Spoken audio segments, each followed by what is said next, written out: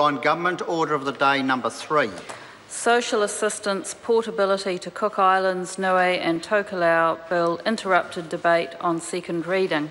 Members, when we were last debating the second reading, Carmel Sepuloni was speaking and has just under 10 minutes remaining. Carmel Sepuloni. Mr Speaker, kia ora ngā whakalofalahi atu and tā aloha nei. It's a privilege to speak to this bill, the Social Assistance Portability to Cook Islands, Niue and Tokelau Bill. And Mr Speaker, out of respect to our Pacific brothers and sisters that this bill responds to, I greeted this House in those 3 languages. Mr Speaker, I want to start by contextualising this bill. Many New Zealanders are actually unaware of the unique relationship that New Zealand has with our Cook Islands, Niue and Tokelau nations. Those 3 island nations have a constitutional relationship with New Zealand that I'm sure we're aware of, but many people outside of this House have no knowledge of. They are technically part of the realm of New Zealand. As such, they have free association with New Zealand and are New Zealand citizens by right. They can move freely between their island homes and ours. Mr Speaker, as such, we have a responsibility to make sure that as a Parliament we exercise the same duty of care to them as we do to New Zealand-based citizens. Mr Speaker, it is appropriate to recognise the service of men and women to this country, men of their countries, to our country, particularly in light of the recent Anzac Day commemorations. Our Pacific Realm brothers and sisters fought alongside New Zealanders during World War I and World War II, many of them under our flag, the New Zealand flag. The contributions they have made to this country, whether it is to our economy, our sports fields, our workforce, academia, the arts, or through fighting for this country, are unquestionable. Labour, and I think this whole Parliament, value the unique relationship we have with these countries and will do what is required to honour this relationship. In brief, Mr Speaker, this bill will give effect to the government policy on portability of New Zealand superannuation and the veterans' pension to the Cook Islands, Niue and Tokelau. This is an omnibus bill which seeks to amend the New Zealand Superannuation and Retirement Income Act 2001, the Veterans Support Act 2014 and the Social Security Act 1964. The aim of this bill is to allow eligible people who live in the Cook Islands, Niue or Tokelau to be able to apply from either of those countries for New Zealand superannuation or a veteran's pension and be paid those benefits in those countries or in other specified Pacific countries. On August 2013, the Honourable Murray McCully, Minister of Foreign Affairs, announced changes to the special portability arrangement which would allow eligible residents to apply for their pension or veterans' pension from the Cook Islands, Niue or Tokelau. Under the current rules, people wishing to retire to the Cook Islands, Niue or Tokelau have to be resident and present in New Zealand at age 65. Residents of those countries and that territory would still need to qualify for New Zealand Super. They must have been resident and present in New Zealand for more than 10 years since the age of 20, including 5 years since the age of 50. This means that people who are entitled to New Zealand Super, regardless of whether they are Cook Island, Niue or Tokelau ethnicity, would be able to depart New Zealand to live in one of these 3 countries after the age of 55 and apply without returning to New Zealand for their super once they turn 65. Currently, they would have to stay in New Zealand until turning 65 in order to qualify. The new policy would require legislation to be passed in New Zealand Parliament and was expected to apply from the 1st of July 2015.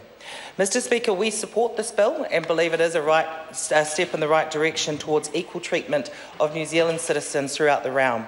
However, we take on board some concerns that were raised by submitters about the eligibility criteria. And Mr Speaker, my colleague, Portal William, actually raised this issue in a minority report. And it was the fact that she was alluding to an SOP she was going to write, which seeks to remove the requirement to be resident and present in New Zealand for 5 years between the ages of 50 and the qualification age of 65.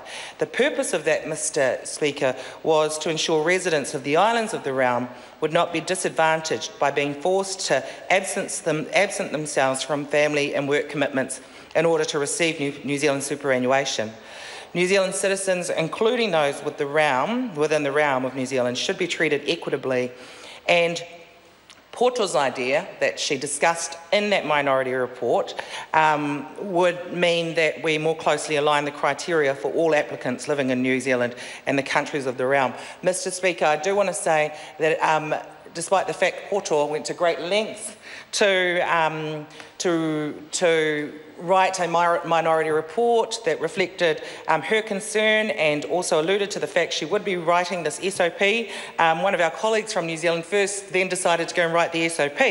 So, Mr. Speaker, we're not petty. We will still support that SOP, but I do want to acknowledge my Cook Island colleague, Porto Williams, for the work that she's done on the Select Committee, for the attention she paid to the submitters, and for the fact that she has been pushing that we actually take this point into consideration. And I hope that the government takes it seriously, including the chair of our board, who is our other Cook Island colleague in the House, Mr. Alfred Ngaro. Mr. Speaker, I do want to share an experience I had a few years back when I was part of a group that travelled to four Pacific Islands as part of New Zealand's inquiry into our relationship with the Pacific. And one thing that came up time and time again when we were in the Cook Islands and when we went to Niue, unfortunately we didn't get an opportunity to go to Tokelau, but when we were in the Cook Islands and in Niue, was the fact that the biggest problem they are facing is depopulation. And they talked about the fact that they lost their biggest resource, or have lost their biggest resource, and continue to lose their biggest resource to New Zealand. And that resource, of course, are their people. Mr. Speaker, sometimes I think we take for granted that we have people coming here, living here, contributing to our economy, and I want to acknowledge our three realm countries for the contribution that their people, their biggest resource, has made to this country. Mr. Speaker, I think one way in which we can honour that relationship is to ensure, yes, that we all support this bill in the House, but also that we take into consideration the SOP that's been put up by New Zealand First, proposed by my colleague Porto Williams. Mr. Speaker, this is a bill that we think will be supported across the House, and we don't think there are very many party politics with this, except for perhaps a little bit of debate over who may have come up with the idea of an SOP. And it is really about doing what is right, Mr. Speaker.